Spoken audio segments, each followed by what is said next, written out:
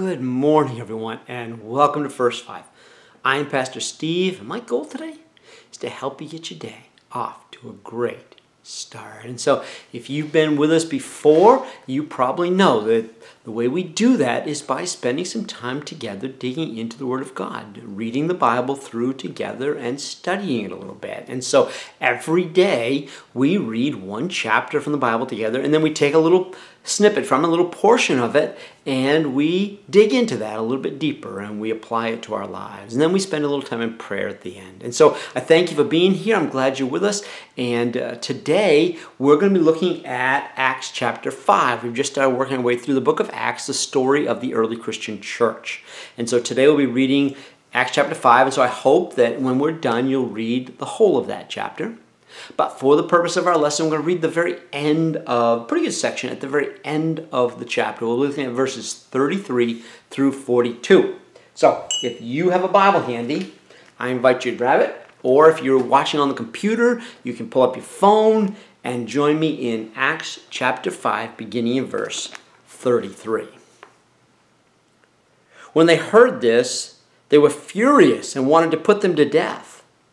But a Pharisee named Gamaliel, a teacher of the law, who was honored by all the people, stood up in the Sanhedrin and ordered that the men be put outside for a little while. Then he addressed the Sanhedrin. Men of Israel, consider carefully what you intend to do to these men. Some time ago, Thaddeus appeared claiming to be somebody, and about 400 men rallied to him. He was killed. All of his followers were dispersed, and it all came to nothing. After him, Judas the Galilean appeared in the days of the census, and he led a band of people in revolt. He too was killed, and his followers were scattered. Therefore, in this present case, I advise you, leave these men alone. Let them go, for if their purpose or activity is of human origin, it will fail. But if it is of God, you will not be able to stop these men. You will only find yourself fighting against God. His speech persuaded them. They called the apostles in and had them flogged. Then they ordered them not to speak in the name of Jesus, and they let them go. The apostles left the Sanhedrin rejoicing because they had been counted worthy of suffering disgrace for the name. Day after day in the temple courts and from house to house, they never stopped teaching and proclaiming the good news that Jesus is the Messiah. Man, I love this story. When you read the whole chapter, you will see how powerfully God is moving in the early church. Now, if you've been kind of following along, you may recall from Friday last week that the disciples were ordered not to preach anymore. They'd already been arrested. They were ordered not to talk about Jesus anymore, which they promptly ignored. So they get thrown into jail again. And you're going to read the story. God miraculously frees them. And by the next morning, they are right back at it, out in the temple court, preaching, proclaiming the good news of Jesus. They literally are right outside the meeting of the Sanhedrin, preaching in the streets, the very people who just arrested them. Man, talk about boldness. That's what they prayed for right on Friday. Love it. Absolutely love it. So, they are brought back in before the Sanhedrin by the temple guards, and the Pharisees are so angry at this point that they want to kill them. Many of them are like, we're just going to kill these guys right here and now, right? But one older, experienced Pharisee speaks words of wisdom to them. His name was Gamaliel, and he was actually the one who trained up the Apostle Paul as a Pharisee. He said something profound. In fact, I think it's something that's as true today as it was then.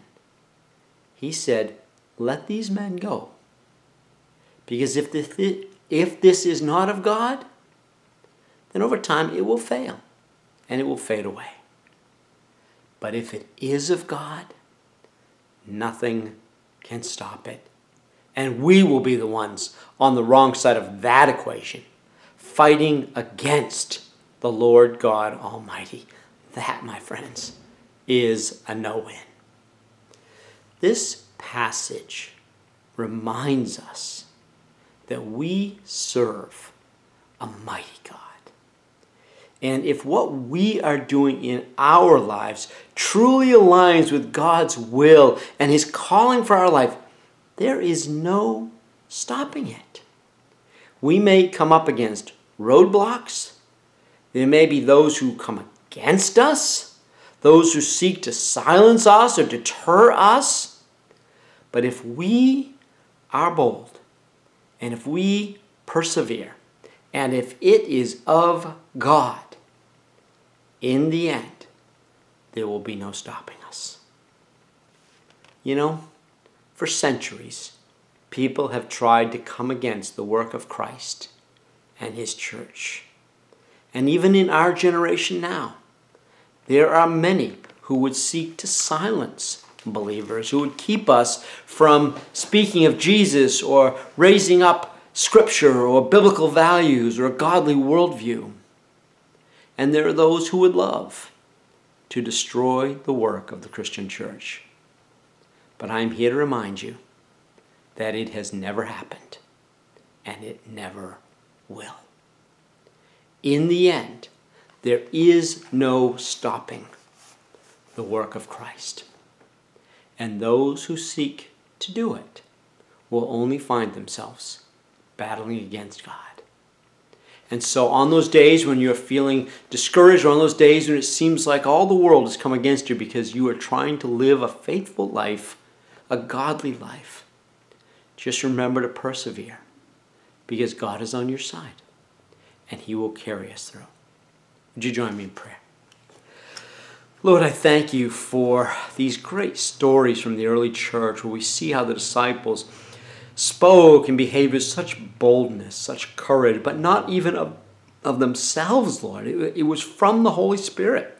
They literally prayed, Lord, by Your Holy Spirit, fill us and give us boldness, and that's what You did.